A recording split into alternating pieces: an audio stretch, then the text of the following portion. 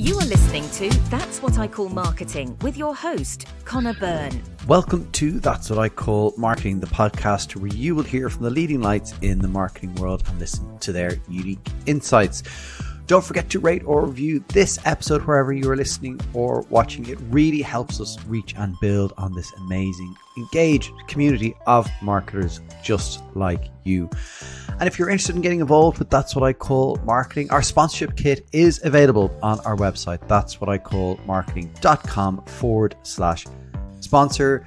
Get in touch with us and we can work together on creating a series of content that works for you and your brand. Well, I read a quote from Peter Field that said, any brand with ambitions beyond its budget needs to see this. Well, I needed to find out what he was referring to. And in this instance, he was referring to Bountiful Cows IPA study, which analysed 256 ad campaigns, examining them for relative advantage. I tracked down Adam Foley, CEO of Bountiful Cow, to ask him more about the analysis and the findings. The research argues that relative advantage campaigns are 15% more likely to show at least one very large brand effect. They are also 60% more likely to have a very large effect on awareness, 22% more likely on differentiation, suggesting a longer term benefit to the brand and the business. As Adam himself has said, when you can't outspend your competition, you have to outthink them. You'll never win by doing the same thing with less money. It's about seizing opportunities that competitors overlook or neglect. This episode delves into the report with great real-life examples of brands that are using the principles of relative advantage. We cover the importance of challenger brands, how diverse and non-traditional approach to marketing and audience engagement can result in significant company growth and brand awareness. We talk about leveraging social currency and the critical role of measuring campaign effectiveness. So, let's get into this episode all about challenging the way we think about growth. And we'll get into that just after a word from our sponsors. Today's show is supported by the Indie List, the leader in providing you with easy access to hundreds of highly experienced marketers quickly and cost effectively. Visit theindielist.ie to speak to the Indie List team today. Are you facing the maze of global expansion? Diplomat introduces the diplomacy model, a cost-effective, innovative approach to navigating the complexities of your brand's presence in international markets. Visit diplomat.agency. If you would like to reach an engaged community of marketing leaders, get in touch with That's What I Call Marketing to discuss sponsorship opportunities. Adam, thanks a million for joining me on That's What I Call Marketing. Great to have you here. Thanks, Connor. It's a pleasure to be here. Well, listen, I'd love to get a bit about your background, kind of your origin story. Can you tell me about your background? Because it's going to be just interesting, kind of to where you've landed now and kind of why you're doing what you're doing. Of course, God. Well, how far back do you want to go? School. School? No, do you really? You want to go back to school? The linear or non-linear path you've had. Okay. Well, so in terms of my career, I suppose. It was kind of a bit. You must get this a lot, but it was all a bit of a mistake. There was no real plan. But I remember I was at Glastonbury. I think it was in 1999, and Sunday morning. And a lot of things can happen at Glastonbury on Sunday morning. And I thought, oh God, I should get a job. I just finished university and I didn't have anything lined up. And I left the festival at some point, and I went to Castle Cary train station, which if you've been to Glastonbury, you'll know. And the train west goes home to Devon, where I'm from, and the train east goes to London. And I thought, well, I should go to London and get a job. So I did that. I went to London and I got a suit. And then on Tuesday, I was in some kind of like weird kind of group interview situation for a post selling classified advertising for Food Manufacture magazine, and also manufacturing chemist and inside cosmetics, because it was kind of a little group. So I got the job, and I got a business card that said Food and Fine Chemicals Department. And then I went home to Devon on the Friday and said, I'm moving to London. I've got a job. I think I was home for about half an hour between university and leaving home. And then for one reason or another, it didn't work out. I did okay, but I don't think it was my true calling. And I got to around Christmas time, of that year. So I'd been there for about 3 or 4 months, and I was living in Paddington, and I used to walk past a pub called the Dudley Arms quite a lot, and there was on the corner I saw something called Zenith Media, and I thought, well, I should just work there. And then so I spoke to a recruitment consultant, and they said, well, there is a job in the regional press department. Do you want to go for that? I just thought, well, yeah, okay. Naively, I thought I'd be home in time every day for Neighbours if I worked there, but that's not quite how media agencies work, it turns out. Anyway, so I got the job, and there I was and that's when my sort of media career proper started. That is dead. I have heard some definitely non-linear paths to career, but I'm going to give you the most random, like, sliding doors moment. What happened if you'd gone on the Devon train? Well, there you go. Know. Yeah. Well, I could have gone back to my job at Burger King where I used to work. So yeah. Who was headlining in Glastonbury? Do you remember? That's a good question, actually. I think it was REM, but I didn't see them. Manic Street Preachers, but I didn't see them. And someone else that I didn't see. It was one of those ones where you just go and do other things. Good times. Yeah. So from there, obviously, yeah, and I love the ambition to get home and watch Neighbours. Failed. It's still a great show. But so from there, you continued on in media agencies. I'd love to hear the kind of the story about kind of you getting to that point. Yeah. So what happened was that I started working in regional press, and this is a kind of theme, I suppose, that goes through my sort of personal life and my professional life, is that I quickly realised that not many people wanted to work in the regional press team. It was kind of there was a phrase that went around the agency going, "Don't break bread with regional press," So that just made me want to do it more, and I got really passionate about it and started to. It's like everyone has got a picture of themselves in their local newspaper. And it's like it's where all the stories are told about real people and things that really matter to people that aren't really reported on elsewhere. And there was stuff like it sounds like a really trite thing to say, but everything has to happen somewhere. So often local papers would break the biggest stories. So the Harold Shipman story was broken by the Manchester Evening News because they were the first people to start to pick up on it. So I started to realise how important it was and how like kind of vital a tool of democracy, and that kind of made me I don't know, just become. It gave me a sort of purpose in my early career, I suppose, and I was really driven to promote it to our clients, and that got me really close to BT, who were the biggest press advertiser in the UK at that time, and I was working on their business, and then they pitched it, and it ended up moving to an agency called Starcom, which I'm ashamed to say I hadn't heard of when we lost the business. And it was a bit like, because at the time Zenith was like this, we used to get booed at pub quizzes because Zenith was like the Death Star because it was the biggest agency and it didn't really have any competition. So this is like 99, 2000. So when Zenith started to lose business to companies like Mediacom and Starcom, it was a bit like, how is this happening? But then BT got in touch and said that they would like Starcom to take me over with the business, and so I went and sort of set up a regional press department, which they didn't have at Starcom, across Starcom and Mediavest, the two agencies. Mediavest had a regional press department and Starcom didn't, so I kind of worked on putting those two things together, and then eventually became sort of moved into more of a planning role on BT more generally, and then from there I started to get into the strategy world. So we won a couple of music clients, EMI Music, and I was kind of a natural fit for it in that I knew a bit about music and a bit about media, but nothing about strategy. So I sort of made it up as I went along. And it was kind of, I guess it was a really big moment for me on that, because I had a sort of a big moment of failure where and it's funny in retrospect, but because I probably didn't know entirely what I was doing at that point, but I kind of had an inkling. The Terra Firma were a kind of private equity company that bought EMI, and we ended up in a position where we lost the planning and the strategy to 7 Stars, which is the company the group I work for now.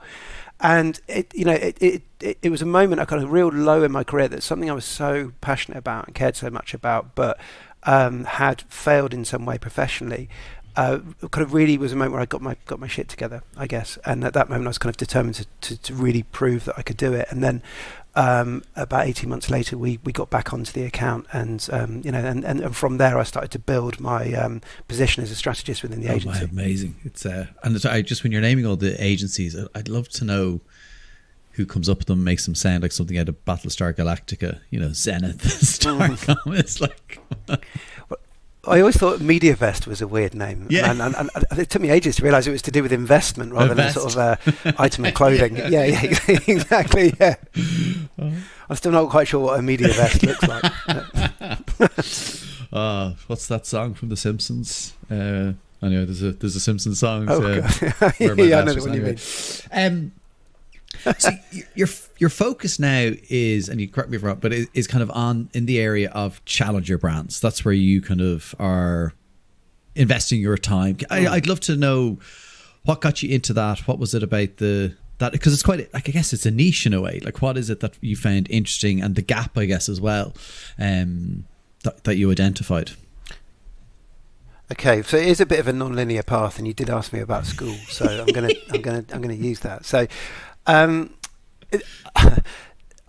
When I was at school, and it's like the early, when you go into like big schools, so like 11 onwards, and I sort of stopped. I was doing okay at the school before that, but I sort of lost focus a little bit, as you tend to do, and become interested in stuff outside school, like skateboarding and smoking and whatever, and I was sort of drifting a bit, and then I was in this English class, and we had this teacher called Mr. Finn. The way he'd set you these like homework by writing the title of a story he wanted you to write on the blackboard, and he wrote on there, "No one knows what my teachers really like, but I do, because I'm their son." And we all had to go away and write a story about that, and everyone wrote a story which was how this teacher who everyone hated at school was this absolute sweetheart when you got home, apart from me. And I wrote a story about how there was this like teacher who everyone loved at school, but at home was kind of modelled more on the lines of sort of Genghis Khan or something. And I got called to the front of the class, and I thought I was in trouble because I'd done it differently. And actually, the teacher said, this is a really good lesson where if you figure out what everyone else is doing and you do the opposite, you'll get more noticed. And actually, I think I started to take that all the way through everything I did, and to varying degrees of success in my sort of like haircuts and hairstyles and things, all of which taught me some pretty useful lessons about running and hiding, which is, again, very good advice for early 2000s media agencies. But it also taught me that if you do things differently, then it's easier to kind of stand out. It's easier to get noticed, I guess. And that, I suppose, if you think about the regional press, my career, and that's the same thing, really. It's like, if you find something that other people aren't really doing and kind of try and make a name for yourself there, you can do. So when I went to Starcom, because Starcom kind of grew out of Motive, which was the media department of BBH. So in our reception, we had the famous Levi's Black Sheep. And I sort of took it as my personal instruction every day to go in there and try and find out what everyone else is doing and do the opposite. So it kind of fitted with my personality. And I always swore that if I ever ended up sort of running an agency, that would be the approach I'd want to take. So when I got to Bountiful Cow, which is is run by the Seven Stars Group, or owned by the Seven Stars Group, that was very much the kind of thinking as soon as we came in, because we are a challenger business by dint of our size and our capability, but the type of clients we work with as well. So we wanted to make sure that we had a kind of challenger philosophy running through everything we do. It's so funny that you mentioned, I didn't know obviously the BBH connection, but as you were talking, all I was thinking about was the zig and zag of BBH. Like, and that's fascinating. That's kind of how you really connected to that and kind of finding a different path to do. And again, the regional press is very interesting in that, like, that kind of speaks to that. So challenger brands, how are you defining a challenger brand? It's a really good question, because there are lots of ways in which you can be a challenger now. Because I guess the way what we wanted to do was, when you look at a lot of the rules that are written nowadays for brands, and you think about things like Byron Sharp, which are incredibly valuable and important, but the the rules that are kind of laid out aren't always available to challengers. They can be flawed for challengers because they often tend to highlight the advantages of being large in the first place, not necessarily how to grow. So it's been widely shown and proved, and we're not disputing that this is true, but a disproportionately higher excess share of voice is required to grow. I guess while we're not disputing that, the question we are asking is, what do you do if you can't do that, or you haven't got the money to do that? Yeah. So, or at least, are there other ways to think about achieving excess share of voice beyond just spending more? And there was this great quote by Philippe Thomas, which just says, if everyone has got the same strategy, then no one can win, especially when your pockets aren't as deep as others.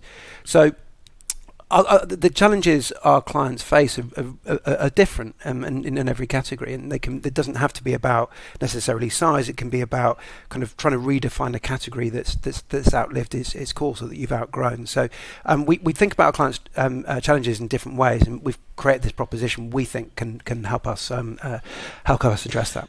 So they can be any size. It could be, it could be an older brand that's trying to re-establish itself, has lost its way a bit. So it's not necessarily to do with new to market necessarily, but you probably have a mix of that as well.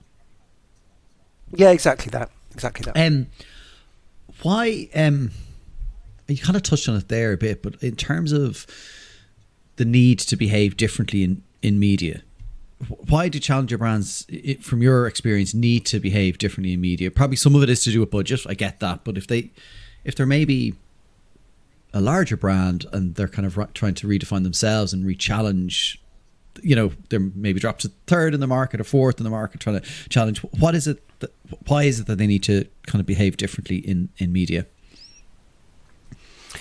Well, I think to most people, we all have to start from the point of view that advertising is kind of looks like wallpaper. And I forget the number, but we're exposed to thousands of messages every day, and there's too much advertising that's really blah. And if you just become part of the wallpaper, a sea of sameness, and the brands just blur into each other, and they're easily forgotten and easily ignored. And I think that the one thing that we all need to remember is quite how fierce the competition for attention is. And I know the concept of attention as a metric is kind of widely talked about at the moment, but I think we really need to think about what that means, because in everyone's pocket is everything that's ever been made by anyone and everything that's ever being made, which is ever growing kind of cascade of information and content all the time.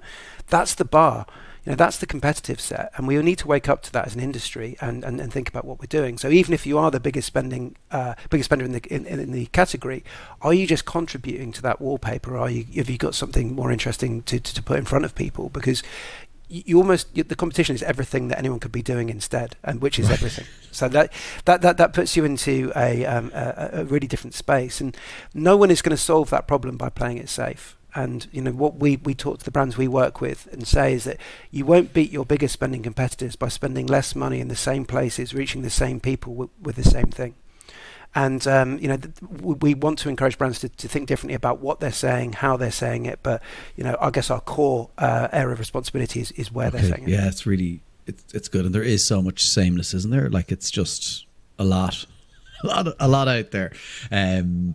And it's kind of interesting how you're right, like stuff just kind of blends in and is invisible, right? I think we forget that, in this industry, and like we've talked about a lot on the podcast, is that we're so invested in what we're doing, particularly if you work client side, I think, because you live and breathe it all the time. Yeah, it's the biggest danger, isn't it? And there's a great Dave Trott quote, a great Dave Trott quote, where he talks about research, and he says the best thing to do when you get a brief is to sit down and write about everything you know about the brand before you start reading anything, because it's the last point at which you're thinking like a normal human being. And I think that's really that is important. So good. It is so good. Because it. I love that. I start thinking like a human being, because we just don't. We get so into the importance, and it ends up in work, I think, that is kind of inside out. Do you know what I mean? Because even then we're like, we have to say all these things about us and what we're doing and how great we are, and it's like, no, nobody cares. Yeah, that's a really good way of putting it, inside out. Yeah, exactly that. You've analysed 236, am I right with the number, 236 campaigns in the IPA database, to prove your the relative advantage framework. Tell me about the relative advantage framework. Okay, so the thing is, Connor, having worked at a few media agencies, and I went to a media owner for The Guardian for 7 years, but media agencies tend to all have a planning process. And what I noticed at the media agencies I'd worked at was that they tended to be replaced quite quickly. Often, you'd have more than one a year, which kind of highlighted the fact that they weren't often that used by everyone in the agency, least of all the strategists who come up with them. And when I got to Bountiful Cow and we started talking about it, we realised that everyone had the same experience. So we thought, why don't we not have one? Why do we don't need a planning process as such, but we do want a kind of a principle that everyone in the agency can understand and use and buy into, which is easier said than done. But I wanted to get to something that everyone here, no matter what role they have, can apply to everything they do within the business. And to kind of enshrine our challenger spirit, we changed the values of the agency as well. Now, every agency's got values, but they're usually things like, be brave, or be kind, or whatever, which are all well and good, but they tend to be shared by a lot of people. One thing I noticed when I got here is we have a lot of cow puns in everything, and some are more successful than others. I struggled to explain to my dad, for instance, why our weekly meeting is called Moo, but we thought there could be some values, challenger values we could have that would really enshrine that spirit in everything we do. So one is no bullshit. So we like to tell the truth to our clients, no matter how uncomfortable. And it's also about how we run our business, because we're sort of ultra transparent to a degree I've not seen in any other business, and which is great and helps me sleep at night. But it's also about how we how we deal with our clients, and how we try and address, kind of shake them out of that inside out thinking you talked about before. And the second value is no sacred cows, because we don't think there are any questions that you shouldn't ask. So we ask the questions that others might not want to. And the third is don't follow the herd, which is exactly what I talked about before. Let's find out what everyone else is doing, and then see what the opposite looks like. And it might not always be where you end up, but it's a pretty good place to start. So those were our values. And then we started to think about how can we kind of take the essence of those and put that into a principle which informs all of our work. And what we got to is relative advantage, which is so simple, but it's just like we find the clear spaces where our competitors have neglected or overlooked. And that's where we grow brands. So you can get excess share of voice if you're investing into a space where your customers are, which is effective, but where your competitors are not. That's it. And what we do is we look for that in media, so media spaces competitors aren't using, audiences they might not be reaching, times of day that aren't being used, or times of year, social currency, or thought leadership, or even distribution, finding places to sell products that aren't being used by the competitors. Right. Brilliant example of that for me was when I was working at Indeed in the US. Their big competitor was ZipRecruiter. And Indeed had kind of avoided advertising in podcasts, so doing anything on any podcast platform, and they were all over it. They were all over it, investing incredibly heavily. I think it was like maybe the Bill Burr one, where like he was kind of almost taking the piss out of the name ZipRecruiter. Like it was just, but they let him do it, and they were stealing share. They were stealing share from Indeed, and became like a real, we need to wake up to this. But you're kind of then behind the game a little bit, right? And you're kind of, so what do you do? And really interesting. So it's just a kind of as you were talking there, you have, again, read this, that with brands that follow the relative advantage principles, where I love numbers, 61% more likely to see very large awareness growth, and 17% more likely to receive commitment from customers. Tell me a bit more about that. 70% more commitment from customers. Yeah, well, I mean, as you said, we did 236. We found 236 examples. Shall I sort of talk through a bit of the methodology, how we put it all together? So it was kind of a group effort within the agency. We started talking to Peter Field and Lawrence Green at the IPA, and they were really interested, because I don't think agencies aren't really working with them in this way to kind of use the data bank to prove a hypothesis. So they were very close to us on the methodology all the way through to make sure that it would kind of stand up. But we wanted to find examples in the data bank of relative advantage, and important things. When we were looking at those examples, when we were going through the studies, we were blind to the results, so we were only choosing brands that kind of followed the principles.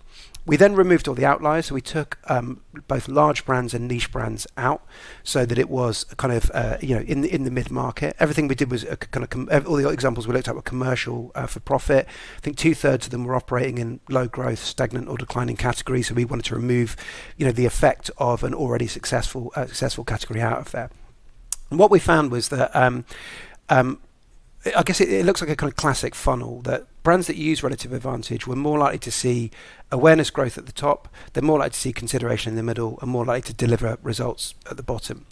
15% of them were more likely to generate at least one very large brand effect, so that's things like awareness, differentiation, esteem and commitment. So bringing new people to the brand by its nature, that's what relative advantage does.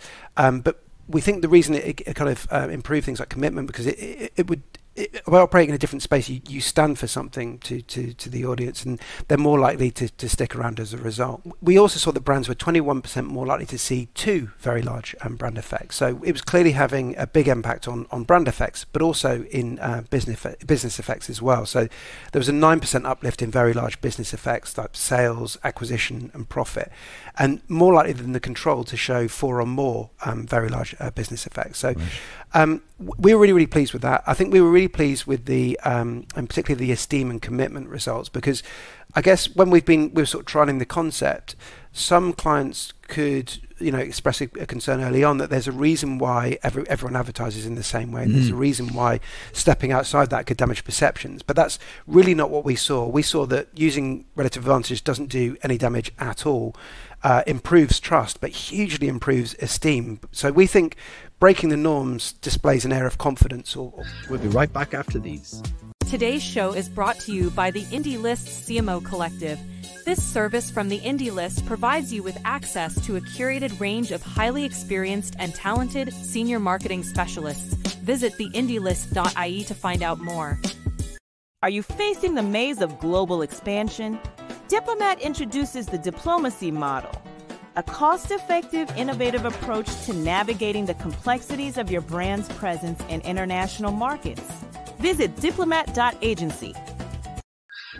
That's really interesting, because I agree with you. Like there surely is a belief that, well, of course we're on these platforms because our competitors are there. If we're not there, we're not seen to be as trusted as them, or trustworthy as them.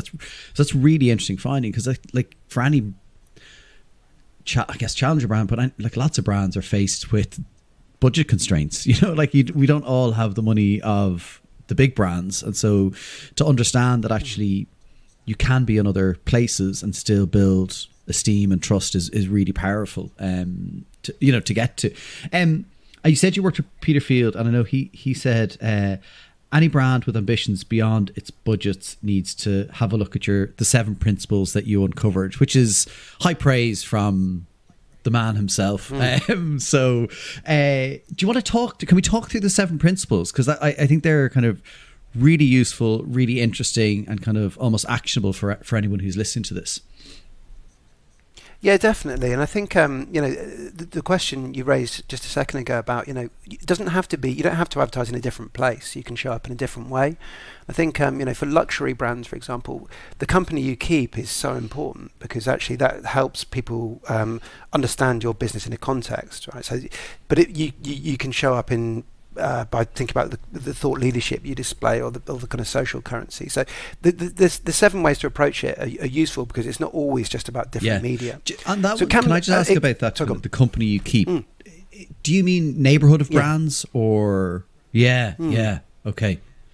Yeah, absolutely. Because I think, and especially if your brand's less established, it's important that you're able to show where you belong. And we did a bit of research back along when I was at The Guardian that showed that media placement was as important as creative for people understanding what a brand is and how it fits in. So from a consideration point of view, I think that's really important. Definitely. Oh yeah, I remember again conversations before about that, where we're trying to convince people that a brand showing up in a place with other brands would just increase kind of the perceptions of the brand as kind of a grown-up, trusted brand. Anyway, let's get into your 7 principles.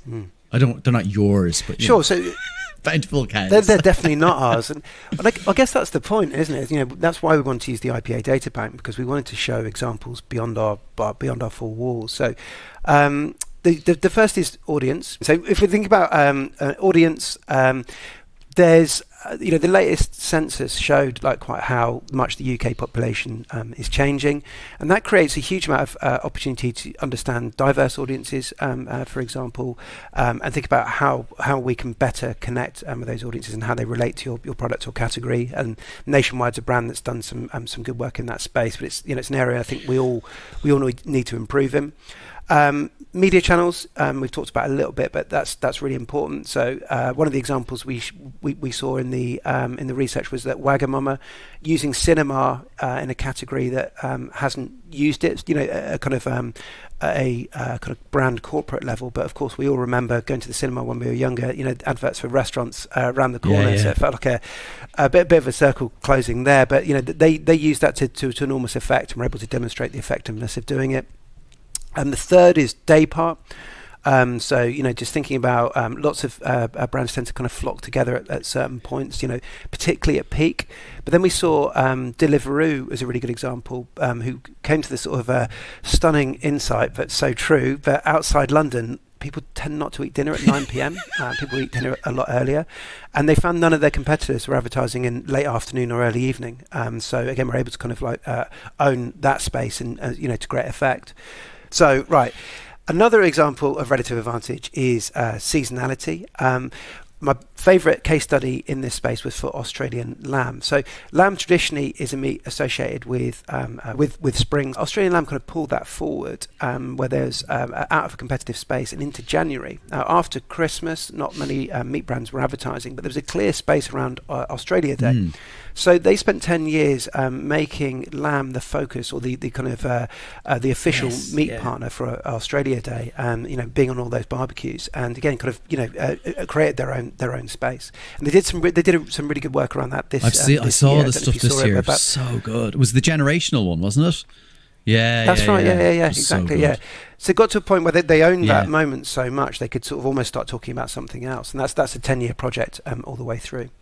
So that's been really good. Thought leadership and social currency are other areas you can start to own. So Ella's Kitchen, for example, have positioned themselves as the expert on weaning. And then there's distribution. How do you find new ways to sell your product, or new places to sell your product? Amazing. I mean, there's so much in there, so many different kind of pieces of just even taking one of those, I think you can start. Like I'm just thinking, someone listening to this today going, well, I can't do all 7, but even if you just think about one, I think about, I'm based in Ireland. You talked about kind of the audience in the UK is changing. Again, same in Ireland, huge diversity. I mean, you look back Ireland 20 years, it was pretty the same, but there's been changes of kind of the demographic structure of Ireland, and it's brilliant. But actually, and I've done some work recently with a dairy brand, and we found there is Irish kind of historical consumption of dairy is well known, right? Because it's part of kind of upbringing. But some of the newer audiences that we're communicating with, it's not part of kind of their background and their heritage and their story. So actually, how do you start thinking about them? Now, it's just a very interesting thing to start thinking about it. Okay, but that's then you kind of delve into those questions, right? So kind of, probably each one might lead you on to one of the other of the 7 principles. Yeah, definitely. And and I think we were pitching for a fast food brand back end of last year, and we're talking to we've got a guy from India in the team who was saying actually for him this brand represented it was more about the chicken products and the meat products that they the beef products that they do, because as part of his background, beef is not a huge so it's something that is often on the menu. So, and again, it makes you think about things in a completely different way. It can often get you to completely clear spaces. Which is, and it kind of goes then to the importance, I think, as well, of having within teams and within kind of whether it's marketing team or media agency or creative agency is kind of diversity of thinking, because without it we're all going to just kind of have the same thinking, right? Yeah, I completely. I went to Bletchley Park about 10 years ago. It was really interesting. It was sponsored by Google, which I thought was kind of all well and good. I guess it's the sort of the forerunner of everything they do. But there was a note attached to it. It just talked about the kind of diversity of the team at Bletchley Park, because you had a lot of women who weren't contributing to the kind of physical war effort. A lot of shopkeepers. Obviously, Alan Turing himself was famously gay, but having lots of different brains focusing on a problem, they credit as being one of the things that enabled them to kind of crack the Enigma code, because they were thinking about it, approaching it in such different ways. And I think it's really important in the workplace that you have that. And diversity of thinking, diversity of opinion is very, very important as well. A monoculture is unlikely to get you to interesting places. 100%. Can I ask you a bit about the social currency one? I was quite kind of interested in and just exploring that a bit more, about you kind of doing things that get talked about kind of a different way to the rest of the category. And some of that probably is maybe down to the creative as well, or the communications piece. How closely are you working with communications creative agencies as part of this? Because to me it feels like the two have to work pretty strongly together, because, or I could be wrong. No, you're definitely not wrong. I mean, it's one of the reasons I wanted to come and work here. When I was talking to Jenny Bigham, who's my boss, early on, she said that 2/3 of our new business recommendations come through creative agencies. And when I was at network agencies, often you spend your time fighting creative agencies to like who had the best idea, So I thought that was really refreshing to hear, and it's certainly what I've experienced. Having no client wants fighting agencies. Every client wants agencies to work together and come up with the best possible work. And equally, most people at creative agencies don't want to do vanilla work either. So it's really important. That said, I think we've been moving more into a full service space ourselves as an agency. So part of my goal for Bountiful Cow, my sort of grand ostentatious 3-year plan, which we're 2.4 years into, was to diversify the business so that we could deliver creative. And we're launching today. Actually, we're launching our first TV ad. For Well Soon, which is a brand we created from scratch for a company called Practice Plus Group, which is amazing. So with help from the team at Supernova, the 7 Stars to do that. And we've also launched a brand consultancy business called BC Squared, which has become a major part of our revenue mix as well. So we absolutely think it's incredibly important. And I think we have to think that most. If you think about when you try and explain to people in the real world that you work at a media agency, they don't know what it is. People don't see media and advertising; they see it together. So you have to think about it in that context. Someone said to me the role of media. You could describe it as if I sent a text message to my mum saying "Happy birthday, Mum." She'd probably be really pissed off. But if I send the same message attached to some flowers and some chocolates, she'll be really pleased. And I think that kind of encapsulates the whole thing. That's brilliant. I think it was Rory Sutherland has said that kind of the worst thing that ever happened in Adland was the breaking up of media and creative, because they used to be together, and it kind of it got broken up, and you can see the advantages of it. So I think I agree with Rory to an extent, but I also think there's a real a brilliant functional relationship between a creative agency and a media agency is a brilliant thing. Going back to the point about diversity of thinking, you don't want groupthink, and and that's really important. So that creative tension can be an incredibly healthy thing, and we love working with our creative partners. We learn from them, and it's when it's at its best, it's an inspiring thing. But for some clients, it makes sense for it to be much closer together and to be able to execute the same idea, so it's really coherent all the way through. So we're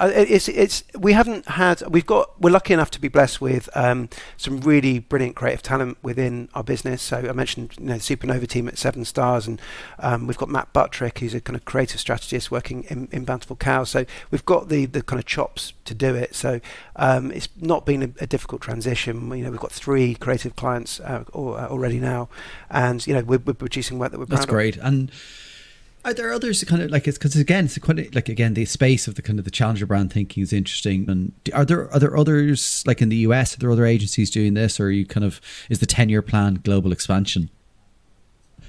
Well, of course, yeah, Bountiful Cow conglomerate.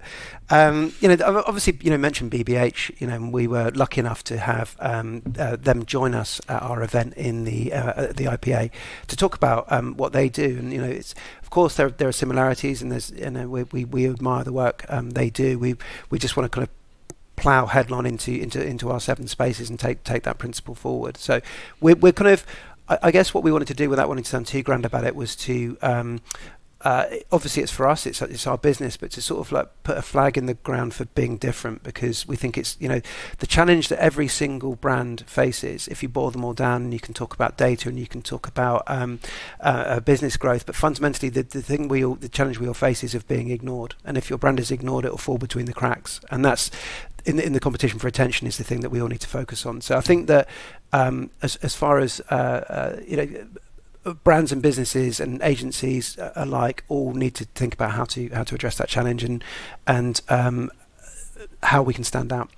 Yeah, look, as you said, there's so much work done on kind of the attention economy, and I've had Karen, on the podcast talking about it, and it's I think it's just an important thing to think about, is fleeting attention and how people consume the media, because TikTok for me is it's a bizarre one. I started putting stuff up on TikTok. I'll be honest, I kind of stopped because oh my god, people are watching about 2 seconds. They're I'm just no, I'm gonna leave. Well, that's enough to be counted as a view in some circles. Yeah. It's a completed view. Yeah. Look, I'd love to talk about a little bit about some of the work that you have done, but things that you've kind of done that you've really been proud of, maybe taken bigger bets and but really paid off for Bountiful Cow and their clients. Yeah, definitely. I think, one of the clients we work with is called Newman, and who are a brand. They're basically in the men's healthcare space, but predominantly focused on erectile dysfunction. And they've got a brilliant in-house creative team run by a guy called Paul Coleman, who's brilliant. And that category is kind of characterized by real stereotypes. You can picture the ads now of erectile dysfunction as if men sat on the end of beds with their partners consoling, hand on their shoulders, and they're looking at the floor. And in that space, Newman produced some ads which basically were just euphemism for penis. Okay. And they were, there was an ad with a chicken that just said cock, get yours fixed at Newman. There was an advert with a sausage that said wiener, get yours fixed. And we took the wiener ad and put it on 96 sheets in Westfield. And this is a category that's historically used, bus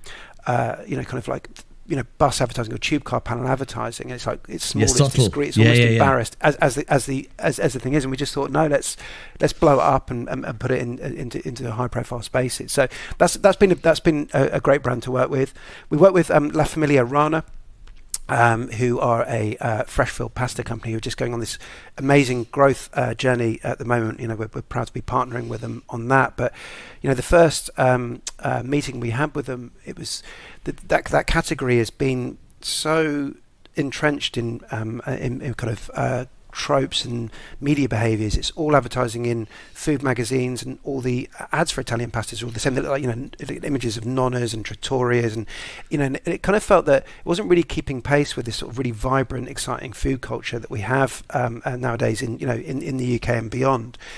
And we kind of went to them and just said, well, modern food culture happens not in magazines, it happens in TikTok, and it's not in restaurants, it's in street food, and it's not recipes, it's tutorials. And so we kind of accelerated their kind of media body language into those new spaces. And we took them away from advertising at weekends around supermarkets to midweek in commuter areas, because it's all about picking something up on the way home, but making sure we had something really fresh and vibrant and interesting to put in front of them. So we partnered with Mob Kitchen to create kind of 10-minute miracle recipes, so stuff that people could replicate really quickly and easily at home, but was characterized by kind of really brightly lit food photography that kind of was a world away from that M&S food porn, dark imagery you used to get like 10, 15 years ago, to something that looks colourful, fresh and vibrant, and more in keeping with the now.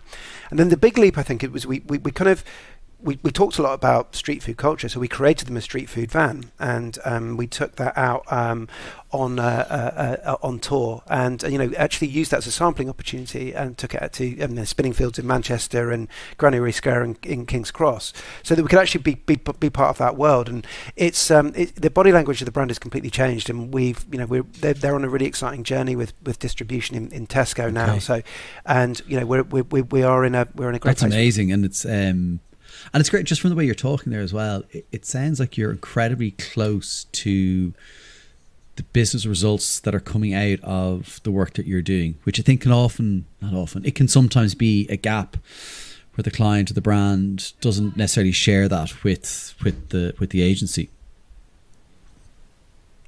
Yeah, going back, I remember I was talking to someone about this yesterday, but about 20 years ago, I was sat with my boss Paul at the time, and we first started hearing about econometrics and measurement, because before that we didn't really know, right? And we looked at each other, and I said, "Oh hell, the house of cards is going to come tumbling down now." It'll be time for neighbours now. Yeah, exactly. Yeah, no one's going to believe us. But it's been a phenomenal thing, because it's great to show the value of your ideas to clients' business, and if you get it right. And I think we're coming here, one of the things I first noticed were there were WhatsApp groups dedicated to celebrating clients' business results and keeping an eye on them. And I think that's incredibly important, because you don't want to feel that you're delivering something peripheral or ephemeral. Media is a crucial ingredient to the success of our clients' business. I joked about MediaVest, but media is an investment, and it makes a big difference. And to be able to show that, and to be able to kind of restate the value of building a trajectory towards growth, and helping clients put measurement frameworks in place where we're all clear on what the milestones are that unlock greater investment, is an incredibly important part of it. And then we're very proud to grow alongside the business. Yeah, and you're right, that point about it unlocks investment, and it kind of helps everybody along the way, right? It helps the client put the value, because like, again, clients are having those conversations all the time, so everyone kind of working together will just provide the data. And look, it's not kind of, as one of my old bosses said, kind of marketing. Like, it's actually the truth as well. You have to know what's going wrong as well to be able to kind of course correct and fix. And I guess then it helps with kind of more long-term sustainable relationships with clients, which is what every agency wants. And I think clients really ultimately want as well, I think. Yeah, I completely agree. I think going into that the kind of measurement space with the kind of no bullshit attitude, which we do have, is important, because you can't just go in there and claim everything was a success, because it isn't, and it's about what you can learn from and take forward. And we're so lucky, because we're backed by an incredible effectiveness team led by Billy Ryan, who's part of ARC at the 7 Stars. He give us this incredible capability to almost answer any question with confidence and alacrity. So yeah, it's I would say it's coming back from media agencies after 7 years at Media Owner. It's the area I've seen the most development. Brilliant. Listen, Adam, thanks a million. I found the results and kind of the outcomes of what you did fascinating. Not an easy task, kind of going through all that work either. Like, those case studies, and incredible to have those insights. And look, I think from challenger brand or non-challenger brand, there's 7 principles that I think anybody can look at and think about. And as I said earlier, it's probably start with one, and then it'll lead you to the others. Would be my thoughts on it. So thanks a million for joining me today, and That's What I Call Marketing. It was a real treat chatting to you, and thoroughly enjoyed your sliding doors moment post Glastonbury. Thanks. Thank you, Connor. Well, that wraps up a truly insightful conversation with Adam. From sharing his unique journey into the world of media, starting at that spur of a moment decision at a train station post Glastonbury, I love that story, to delving deep into the approach to challenger brands and the importance of embracing innovative strategies in media. Adam has definitely given us a lot to think about. The 7 principles laid out provide a guide for brands to navigate the complexities of today's advertising landscape with creativity and purpose. A huge thanks to Adam for joining That's What I Call Marketing and for sharing such invaluable advice. I hope this episode inspires you to think differently and challenge norms. If you enjoyed it, please do rate, review, and of course share it with your peers, your colleagues, your friends, your family even, and let them know about That's What I Call Marketing. Be sure to tune in for new episodes every Tuesday, and of course check out the archive on that'swhatIcallmarketing.com. All of our previous episodes are there, right from the very first one with John Goldstone just over 2 years ago. Some amazing episodes in the archive. So until the next episode, from me, your host, Conor Byrne, thank you for tuning in. Thanks to the Indie List for sponsoring today's show. Visit theindielist.ie to find out more. If you would like to reach an engaged community of marketing leaders, get in touch with That's What I Call Marketing to discuss sponsorship opportunities. Are you facing the maze of global expansion? Diplomat introduces the diplomacy model, a cost-effective, innovative approach to navigating the complexities of your brand's presence in international markets. Visit diplomat.agency